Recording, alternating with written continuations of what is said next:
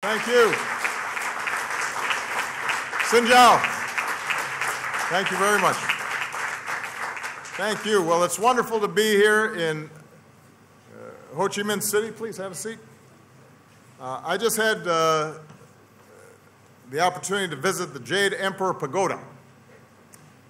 And I think going from a 100-year-old sacred temple to this 21st century dreamplex is, I think, a wonderful expression of the evolution that's taken place here in Vietnam, a country that honors its history, but is also boldly racing towards the future. And that's also the story of this city. This is a city on the move, and we could see as we were traveling in from the airport all the activity that's currently taking place. And I'm not just talking about the traffic, although I do think it might be easier to be on a motorbike than a motorcade. But this city, like this country, is full of energy. You can see it in the skyscrapers shooting above the horizon and the shops that are springing up in every corner.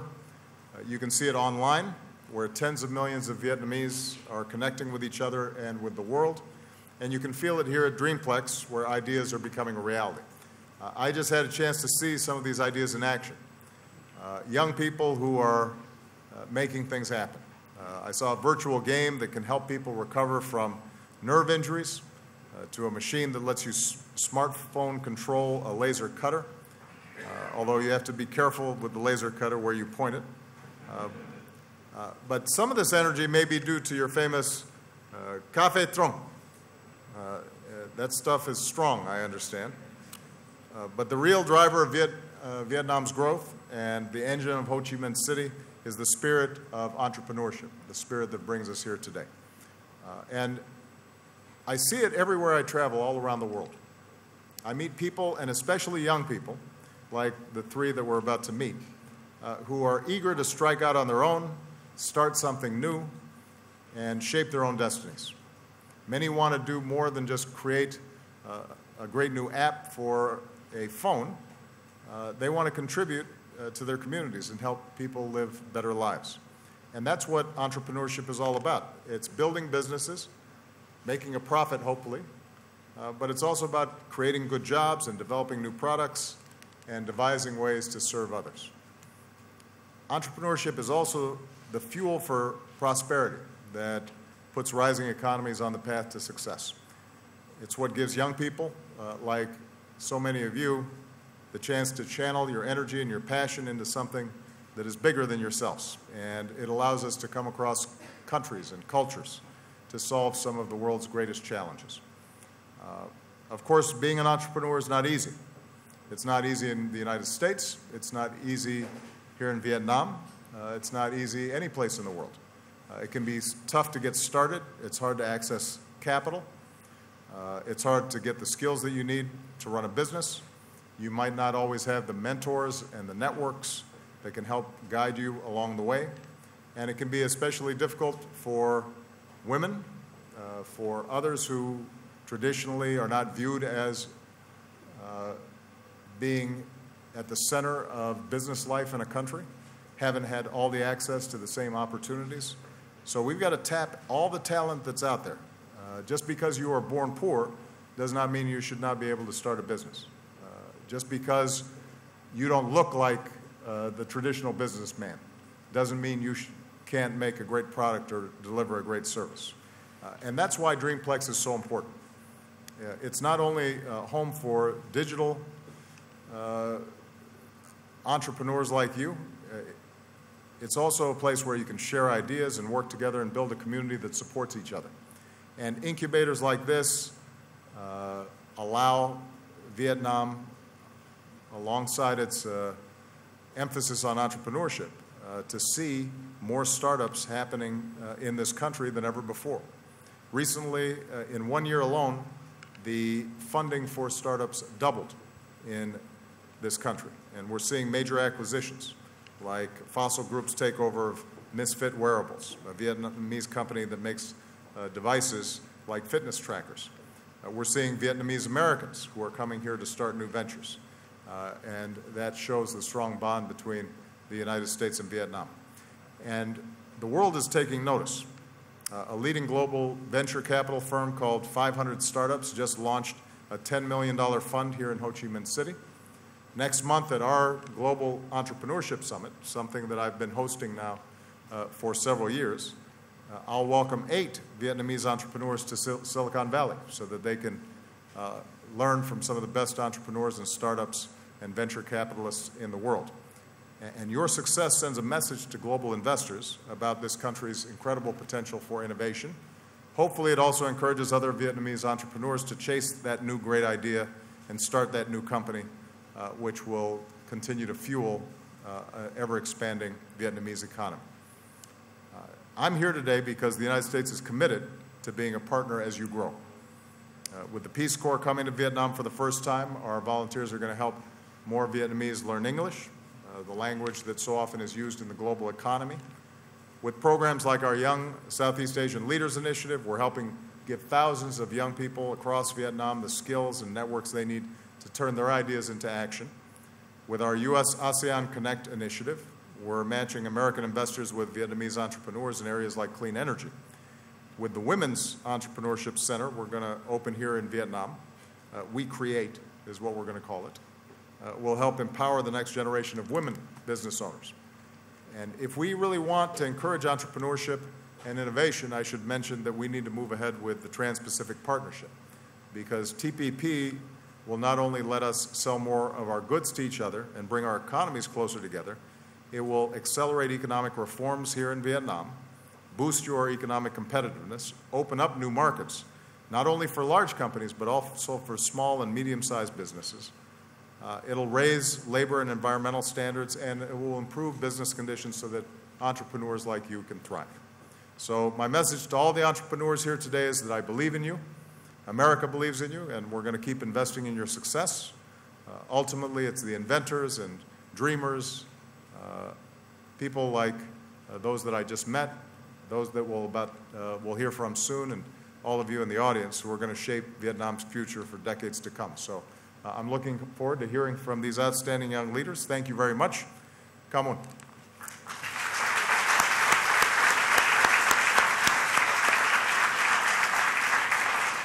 So I'm just going to introduce very quickly these outstanding young business people who are leading the way here in Vietnam. We invited them here to give us some of their thoughts about what would make it easier for them to start their businesses and to continue to nurture the startups that they're involved with. The first is Qua Pham, who's the Director of Legal and Corporate at Microsoft Vietnam. We have Lê Hoang Oyen Vi, who's the founder of Ade Roy, which is aiming to become the Amazon of Vietnam. And we have Duty Thuy Hang, who's the Vice President of Seedcom, which invests in Vietnamese companies. So please give them a big round of applause, and we'll start our conversation. So, Vi, let's start with you and tell us, it sounds like you started being interested in business at a very young age. Good evening, Mr. President, and good evening, everyone. First of all, I'd like to say thank you to the Vietnamese and the U.S. government for organizing such a wonderful event. My name is Vi, and I graduated from Georgetown University in 2009, majoring in finance. Actually, I have had a passion for technology since I was in school. When I was 13, I decided to start my own web design company, and I loved the idea of connecting buyer and seller through an online platform just like eBay or Amazon. But at the moment, I was so young, and I couldn't start a formal business. So therefore, after my college graduation, I decided to come back to Vietnam and started Chon.vn. It's an e-marketplace selling fashion items. And luckily, after 5 years, we became one of the top destinations for fashion lovers in Vietnam. And we got acquired by the biggest conglomerate in Vietnam called Vingroup. And right now, I'm running Adero.com. Basically, we are the Amazon of Vietnam. We sell everything from electronics to even grocery online. And our goal is to bring the safe and high-quality products at affordable price to every family in Vietnam. That's great. Now, you look very good. Is this some of your fashion that you can sell on online? Is that like you can buy the necklace and the earrings? And They're available on adiro.com. okay. I just wanted to. So if you're looking for, a good deal. Excellent. And Hang, you started out as an investor or as an entrepreneur. Now you're an investor as well. Tell us what have been the challenges that you've met, and have there been some special challenges about being a woman entrepreneur and investor here in Vietnam? Thank you, Mr. President. It's my honor to be here as well. And I guess let's take it back a little bit. I came back to Vietnam 5 years ago after 9 years in the States. Mm-hmm. So America is truly my second home. And when I came back, that was basically because of my very close tie to Vietnam. My family is in here. My hometown is here. I love the people here. Because the environment has been very supporting. I learned a lot from previous generations. And thirdly, because I have seen successful role models here. And that's why I came back. I never thought that being a female entrepreneur would be a disadvantage here in the local market. Because from my experience and observations around the area, I'm very proud to say that in Vietnam, women are treated equally and given a lot of opportunities. So whether we thrive or not, it all starts within ourselves. And we see a lot of women entrepreneurs in the room as well. Chang from Misfit that you just mentioned. She's incredible. Reina, she's not an entrepreneur per se, but she has done a terrific job here in Ho Chi Minh City. We all love her. So if the world is run by women, and I'm hinting the US election this year, it'll be a better place. Like you always say that. I do. So what kind of businesses are you looking to invest in at this point? So Vietnam is among the top exporters of agricultural products in the world. Yet there are a lot of untapped opportunities in agriculture. And it is still a very low-tech, low-productivity sector. And at Seedcom, we worked with a lot of companies across retail, technology, and logistics. But the project that we are most excited about at the moment is in agriculture, Godet Farm. We apply technology to traditional farming. Very simple stuff like from tracking to automation. And basically, we bring the products all the way to end users at a higher value. So that signals, I guess, the next wave of innovation in Vietnam, where entrepreneurs and investors come together and using technology to tackle very traditional problems in traditional industries. And we're just super excited about it. Excellent. So, you were born here, moved to the States when you were 11, is that right? That's right. And got your education there, worked in Washington, ended up at a very an impressive startup called Microsoft, and so now are here representing Microsoft in Ho Chi Minh City. Tell us about what are the opportunities that Microsoft is seeing, and how you think U.S. companies can most effectively interact with Vietnamese business people and startups and entrepreneurs. Right. Well, welcome to Vietnam, Mr. President. I know it's early morning in Washington, D.C. So I've gotten over the jet lag. I'm glad you're awake. I'm fine. So I returned to Vietnam for the same reason that my parents had when they took me out of Vietnam as a young boy. And that is that they wanted me to have an opportunity for a better life. And we found that in the U.S. And after 35 years living in the U.S., I decided to return to Vietnam to give the same opportunity and to make a difference to the young people of Vietnam. Many of them are sitting here today. And so the way I look at my return is that Microsoft gives me the opportunity to make a difference, to improve lives for people through the use of technology, as well as to accelerate the development of the country through technology by the improvement of their ICT infrastructure. So I see a lot of impressive young entrepreneurs and the spirits of entrepreneurship here in Vietnam. And that's the reason I returned to Vietnam. So, V, you were mentioning how you want to be the Amazon of Vietnam. Tell me about the challenges you have in trying to build a digital platform for commerce here in Vietnam, and what makes it different trying to develop that here than it might be in the United States, where obviously there's more digital platforms and penetration. I'm assuming that, particularly if you want to reach rural areas, that some of the logistical challenges are different. So tell us what has been some of the hardest aspects of building on your vision, and how do you think both the Vietnamese government or the U.S. government or companies that are interested in working with you or other entrepreneurs, how they can be most helpful? Where do you see the biggest roadblocks? Thank you, Mr. President.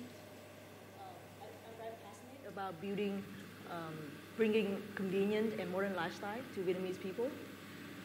So imagine that a working mom has a job from 6 to 9, from 9 to 6, and then after 6 p.m. she has to rush to the supermarket to shop for her home dinner. It probably takes her an hour to get home and then ready to cook for the family. Because the traffic is... Right, traffic jam. So basically imagine that one day she can sit in her office and order all the ingredients, and when she gets home, the ingredient will be ready for her to cook dinner for her family. Mm-hmm. So every day we can save her an hour to spend more time with her family. Imagine that we can save her 360 hours per year, which translates to 7,300 hours over 20 years, which is equivalent to almost a year. So we can save a woman a year over 20 years. So that's our dream. Right. But basically it's very challenging, because even online grocery in America is difficult because of the infrastructure. It's very, very difficult for us to get the items to the customer on time. Right. And especially we have the commitment to deliver it within 2 hours, which is quite impossible when we first started. Right. But then we are very committed. So we build our own delivery infrastructure. We build our own delivery man. And up to now, I think we have the feeling of it. So we are able to deliver our product as fast as we can to satisfy the customers. So a couple of challenges that I think either the government in Vietnam or the U.S. government can help us is, first is to help us to build up our infrastructure, the logistics, the payments, etc., and bring new technology to Vietnam. So that's always been my dream. Right. So so one of the challenges is just making sure that you have the physical infrastructure so that you can deliver fast enough. But in terms of the digital infrastructure, is that well developed because everybody has a smartphone now? It's much better now because people are getting used to using their smartphone to order things online. 3 years ago, when I first started, it was so difficult to get people online, but now it's very easy. But still, so the operation infrastructure is not there yet. So we need to learn it from successful companies like Amazon, or we need to come up with our own solution in Vietnam, because the street in Vietnam is not the same in the U.S. Right. You understand, right? So we have all the delivery men in motorbike, and they have to know their way around. Right. Yeah, it's very difficult to install GPS for the delivery man. Yeah. And just one last question, in terms of access to capital, typically are startups here self-financed, or are they financed through the banks? Is there enough of a sort of a bank infrastructure for small businesses and medium-sized businesses, or are most entrepreneurs using family savings? Is there venture capital? How are people getting started? Well, that's a very good question. To be honest, I think in Vietnam, it's very difficult to get early funding, especially there's not that many venture capital funds here in Vietnam. for seed funding and angel investors, very limited. I think most of the investors in Vietnam, they want to invest in companies that have track records, which is quite a challenge for startup in Vietnam. Right. So we have 500 startup here. It's a good news for us. And we hope that in the near future, more venture funds can come to Vietnam, especially from America, to help us grow all the new businesses. Well, I'm trying to do some advertising for you here. Hopefully somebody's paying attention back in the United States. Thank you very much. Hung, you were talking about agriculture. Obviously, a large portion of Vietnam is still dependent on basic agricultural and small farmers. Is the goal here for them to be able to move their products to market at a better price and more quickly, or is it that you want to move up the value chain so that there's more processing that's taking place? So it's not just rice or other crops, but it's also the products that are derived from the foodstuffs that are being grown, or is it all of the above? Tell me a little bit more about how you see the opportunity for agriculture to accelerate here in Vietnam. I guess all of the above. Of course, by ourselves, we cannot change the whole industries, but with many investors and entrepreneurs working together, we believe that we can make a positive impact. So as I mentioned, there are two parts in our business. One is to apply more technology in agriculture. Some technology is just very, very simple, using text message, using simple tracking tools, simple automation on the farm, greenhouse, etc. That improves the productivity massively, and that helps directly the farmers to increase their output and, as a result, their income. And secondly, basically have a trusted brand and add more value and bring the products to the end users at a higher price. And obviously, the result of that is also higher income.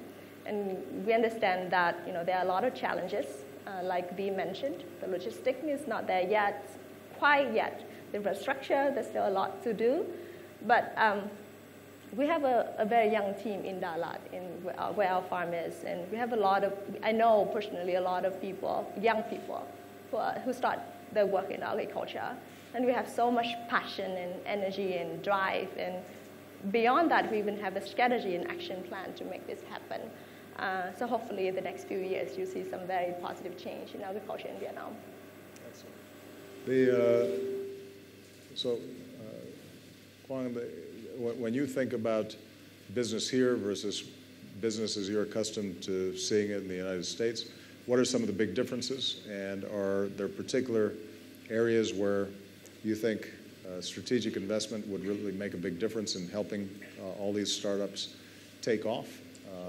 And in terms of Microsoft's strategy, are your main clients large businesses and just helping them with respect to IT, or are you also working with some of these smaller startups to see how you can grow their businesses and hopefully help them really take off? I'm sure you have heard from Satya Nadella, our CEO. Our company mission is to empower every person and every organization on the planet to achieve more. And I think there's no better market to do that than in Vietnam because of the young entrepreneurs that we have here and the internet penetration, the mobile base that we have here with young people. And I think that in terms of capturing the opportunity, I think that's important for us to look at for our government and businesses and entrepreneurs to really balance the opportunity and the responsibility in this new world that we live in, which is the mobile first, cloud first world. And so if you look at the challenges in that respect, I think public policy, regulatory environment needs to be more conducive, right? Need to be modernized to address the digital economy. And I think that Vietnam is not unique in that space as a developing market. I think in the U.S., the same is being faced with, how do we deal with e-commerce, cross-border taxation issues, and things of that nature. But I think that Vietnam can leapfrog other markets and seeing and capturing that opportunity. And for Microsoft Vietnam in particular, we have a national empowerment plan that basically mirrors the government ICT master plan by 2020 to really develop Vietnam's ICT advanced nation. And so in that regard, we look at the three key pillars, which is the ICT infrastructure of the country, helping really secure the cyber security apparatus of the country, really looking at the issue of privacy, data protection, the ICT infrastructure for a national cloud, to really take advantage of that. And also our investment in the second pillar, which is about small and medium-sized enterprises. I think that is going to be the driving factor for the economic growth of this country. We have about 500,000 SMBs, businesses here in that size. And so I would say that the startup community is also the micro businesses that are starting out, and we have programs that provide free software, free cloud services to these startups. So this way they can really focus on developing the best products. And then obviously the education side, we really have to look at capacity building. And that is to really help the Vietnamese move from a labor-intensive economy into more of a knowledge economy, knowledge-based economy. And that is really getting them with the right skill set for ICT skill sets. And also, we need to really invest, a bit more on STEM education. And we're doing that and teaching with technology in the classrooms and really doing a lot of these startup community, co-working space, community events to really promote coding, because I think that's where that's very important. And I think you were in KL when we did the Hour of Code, and where you worked with the Prime Minister and coding with the children. I think that's something that we do here annually as well. Yeah. I think that's a great point, and Viv and Hung, maybe you want to talk about this a little bit. Ultimately, what makes startups and entrepreneurs successful is good ideas and the human capital. Obviously, investors are important and infrastructure is important, but the most important thing is people. And when you look at Vietnam right now, it seems as if a culture of entrepreneurship is really beginning to grow. But one of the questions that I always have to ask myself in the United States is whether our education system is equipping our children effectively enough to be able to move forward on their ideas. So you're both very young, so you can still remember what it's like to go to school. For me, I've forgotten, but I will say that when I was going to school, we didn't have computers. Well, you had these big mainframe computers, but you didn't have personal computers. So how do you see the education system here adapting to the needs of this new 21st century economy? Sorry. I still remember taking entrepreneurship classes in the U.S., and I found it so helpful for me to learn about how to write a business plan, how to pitch to investor, how to develop a financial model. And I think when I got back here, I don't find that many entrepreneurship classes in Vietnam. So I think that there's an empty area that we can tap on. And secondly, I think after the startup get funding, I think they also need mentorship program. Those are the things that really helps the startup community here in Vietnam. And I also think that I used to be an exchange student. I came to the US when I was 17. I'm very thankful for that because I learned so much about innovations, and I learned how to dream big and always hope for a brighter future. So I think there's a chance for us to also create exchange program, not just for students but for working adults. Especially we can send young startup to do on-the-job training or internship program at some U.S. company. So those are the things that I really want to to get to the audience. Good. I would like to add to what we just said is the power of technology. Again and again, I go back to this point. With technology, really, students nowadays have access to a lot more information, a lot more well-informed, and education opens a new sector for startups to come and basically kind of disrupt the sector. So our friend here at Global Shapers, he has his own education startup. Another friend that we know very well, Tu, she launched Elsa, that helps students to learn English through an app. So all of those examples, you can see that technology basically just opens the doors and opens opportunities for Vietnamese students to access to global knowledge. And the evidence of that is most of the team that I work with in Vietnam from my previous startup and even at many companies at Sitcom right now, they're all educated in Vietnam. I'm one of the very lucky few that got, years of education in the States. But I respect my colleagues a lot every day for they're so smart. They learn in Vietnam. They learn not only by going to school, but also by doing, by talking to older people, obviously learning from the internet. So I do think that technology is changing education. Well, Kwa was talking about leapfrogging. One of the things that you're seeing in countries all around the world is if they hadn't already developed a telephone infrastructure with cellular or with landlines and telephone poles and underground tunnels, now suddenly they just go straight to cellular towers and smartphones. And banking is done there, and commerce is done through phones, and so they've leapfrogged over the infrastructure requirements of old systems. And the same is true with education, right?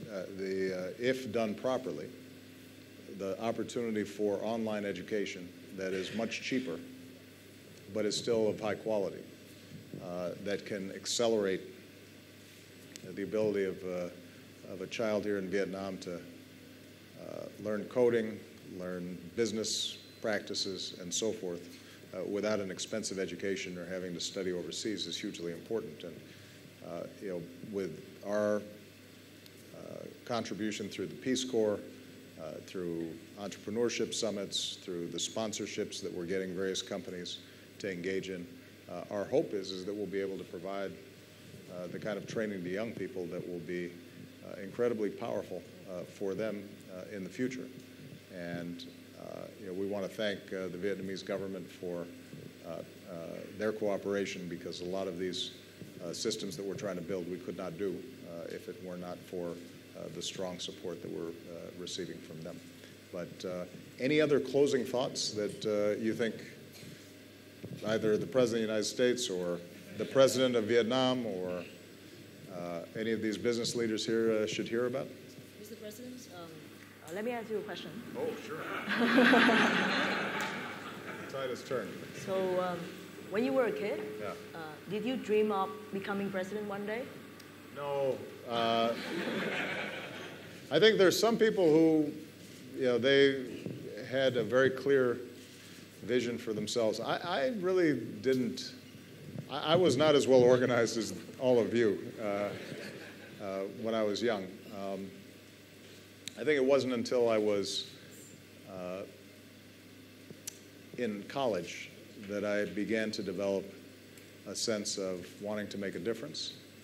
And even then, I did not know exactly how I might do it. I was actually very skeptical of politics because I thought politicians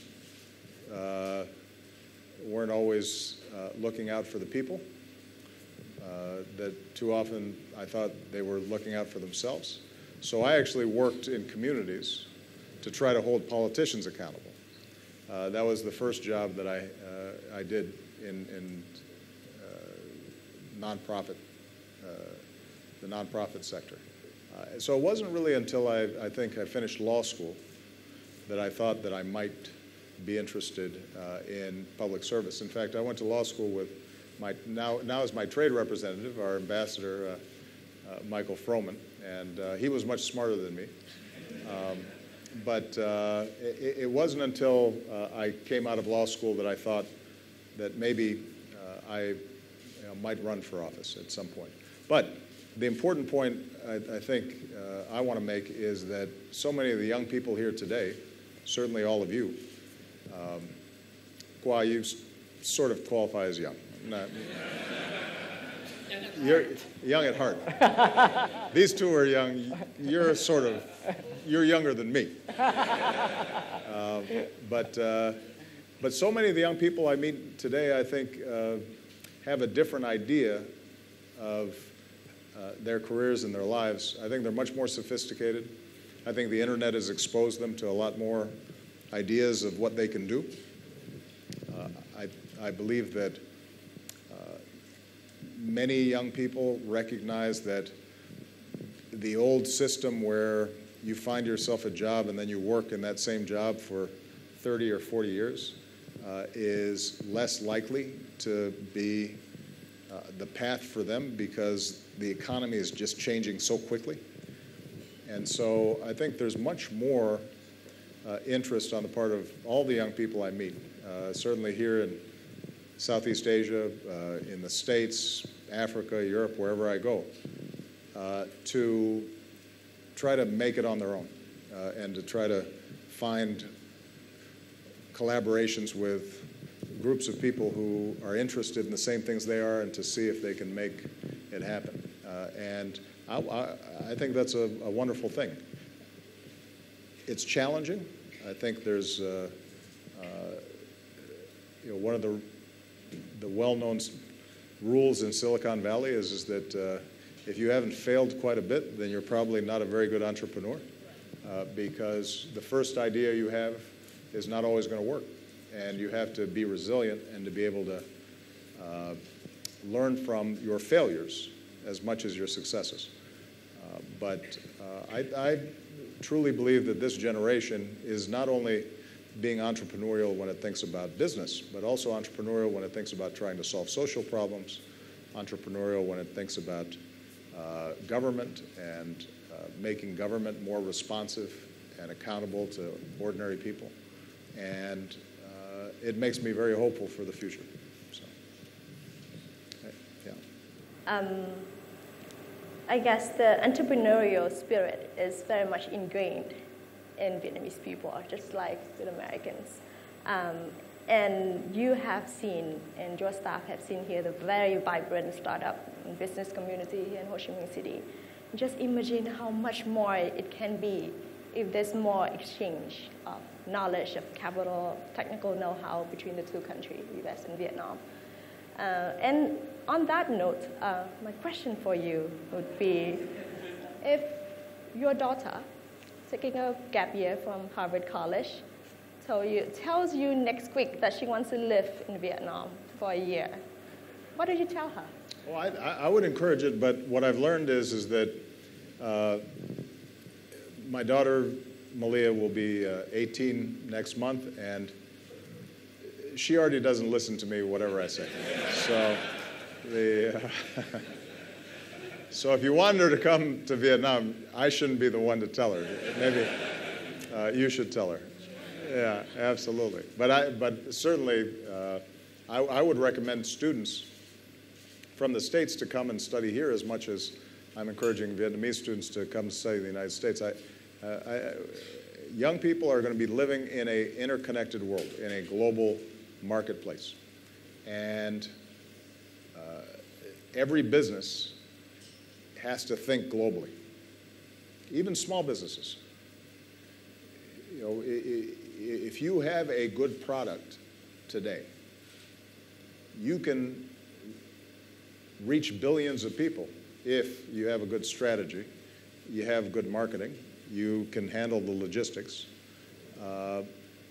And so the barriers to entry that used to exist where only a Boeing or a GE or a very large company could operate in Vietnam is no longer true. And the same is true for small businesses here in Vietnam. If you have a interesting product that is unique and perhaps is very common in Vietnam, but nobody knows about in the United States. Oftentimes, some of the best ways to start a business is to take something that is very popular one place, but is unknown someplace else, and be the first person to sell that product in another country. So I think part of the education that young people have to have is to understand other cultures and understand other markets. If you're lucky enough to be able to travel, then that's one way to do it. But one of the wonderful things about the internet is it gives you an opportunity to learn about another place, even if you can't set foot there. So that's something that I continually emphasize. So, all right, last Sure. question or comment. All right. I have a question. You, in your opening remarks, you mentioned about TPP, and we didn't have a chance to talk about that. And so TPP is considered a 21st century trade agreement dealing directly with the digital economy. Talking about the rules of law expanding to security and privacy, and also cross-border data flow. TPP is very important to Vietnam, and I know that the Vietnamese business community supports it.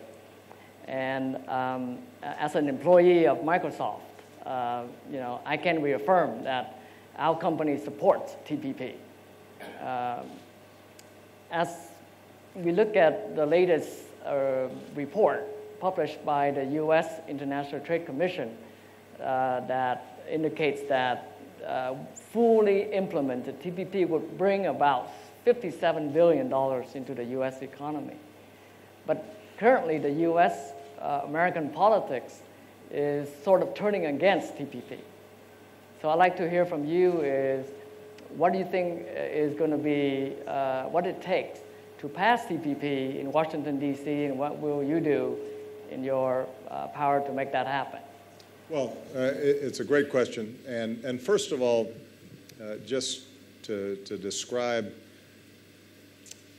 why TPP is so important. What TPP does is it takes 12 countries along the Asia-Pacific region that represent a huge portion of the entire world marketplace.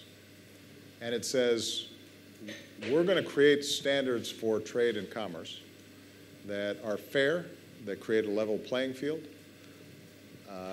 that have high standards, that encourage rule of law, that encourage protection of intellectual property. So if V or Hong come up with a great idea, somebody's not just going to steal it off the internet, but the work that they put in is protected.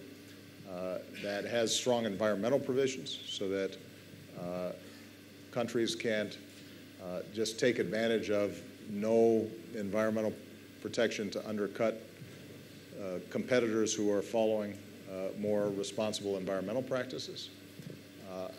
And not only do all the countries who are participating stand to gain from increased trade, but Vietnam in particular, I think economists who have studied it believe would be one of the biggest beneficiaries. From the United States perspective, it's a common sense thing to do because, frankly, our markets are already more open than many of the markets of the countries that are signing up. So Japan, for example, is able to sell a lot of cars in the United States, but has a lot of problems importing beef from the United States.